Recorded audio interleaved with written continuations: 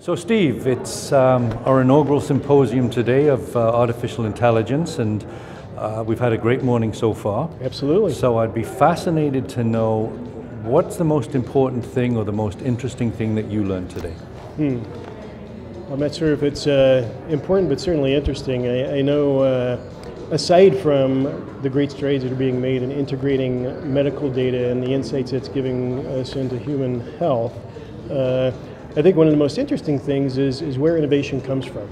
And some of the things that are fueling much of the AI computation and enabling some of these discoveries came from the gaming world. Yeah. And so for those of us that are parents that watch their kids play Fortnite, those video cards and graphic cards that are tracking every one of those pixels on the screen actually are enabling the parallel computing that are fueling the AI innovation. That's funny, so that was something that surprised me as well, that it's actually the gamers who are driving technology advancements, and that's how it's led into the ability to get into artificial intelligence. Absolutely. Yeah, so very exciting times.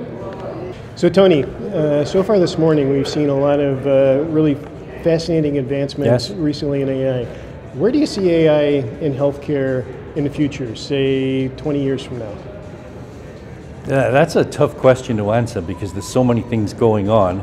But I would say the thing that intrigued me the most this morning was talking about the ability of AI to enable physicians. Rather than replace physicians, it would be to help in diagnoses and then aid in what are the most effective treatments for individuals so that we see a lot more personalized medicine. I think that's where the excitement is to me. Yeah, I would agree. And actually the integration of additional types of data. When I think in the future, now we track our steps, we track our heart rate, we track all of these things, but in the future we'll be able to track our blood sugar, our lipid levels with wearable devices and integrating all of that and really getting real-time feedback. So Steve, moving away from some of the hype that we've talked about and heard about today, thinking pragmatically, how is AI being used in clinical development to develop new drugs, new medicines for patients? Yeah, so I work in discovery where we're looking at trying to basically understand human disease biology to try to come up with the next best therapies. And technology has advanced a great deal to generate tons and tons of data. So we can sequence the genomes of millions of people, we can do imaging on cells and tissues, but making sense of all that data is the problem. And so the way we're using deep learning, machine learning, and AI, if you want to call it artificial intelligence, is try to integrate that data and assess it in a way that comes up with generating hypotheses. That then, as scientists, we can go back and test in the laboratories to test those hypotheses. And that's happening now. But in the future, I see, in a not too distant future, we'll be able to use some of these same techniques to help us actually design better molecules. Molecules that will be more effective and safer in people. And we're not quite there yet, but I certainly think that's the direction that we're going. So Tony, in your area within AbbVie, how do you see AI really impacting the way you do your work? It's a good question. As you know, within the HEOR function, obviously we focus on health economics, but we also focus on outcomes research. That's the OR part of the HEOR. And that's becoming more important, more prevalent over time because we're seeing the impact of real-world data these days. And so we can now start seeing how the drugs or medicines behave when they get into the real world. And I think we've become very good at doing that with data from different sources.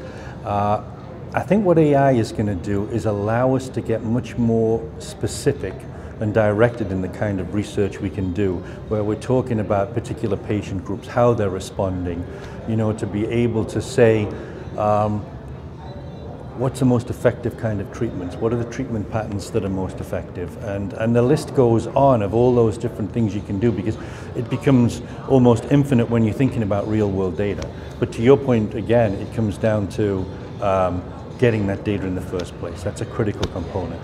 So do you see a time when AI or people's smartphone will be helping doctors diagnose disease based on the data that underlies the patient?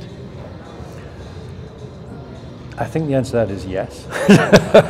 The simple answer to that, I think, is yes. It's difficult to predict, obviously, how it'll all play out. But I go back to it's the data that we gather from patients or even non-patients, individuals in the real world. These masses of data that are going to be able to help us build predictive models. And it is these predictive models that can be then utilized to be able to identify patients at risk, to diagnose patients.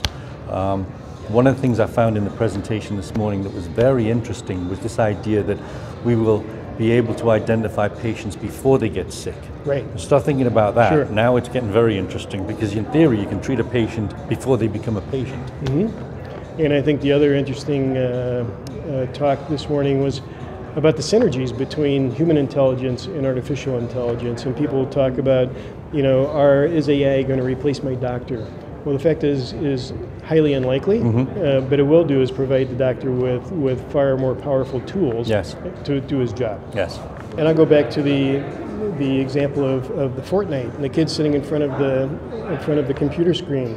And I'd say they love the game, but get out from in front of the computer screen and look behind the screen. And what's fueling it? And why does this work? And why is this so fantastic? And it's really about staying curious and really following your passion about the questions that you want to ask. I would also say be willing to think broadly. I think when I was a kid, a lot of the things that are real now were science fiction back then. Exactly. And I think it's being able to think that way and be able to get excited about the possibilities for the future. Not necessarily specifically AI, but understanding that the technology is going to change, and so to keep an open mind and be excited about it and be willing to explore.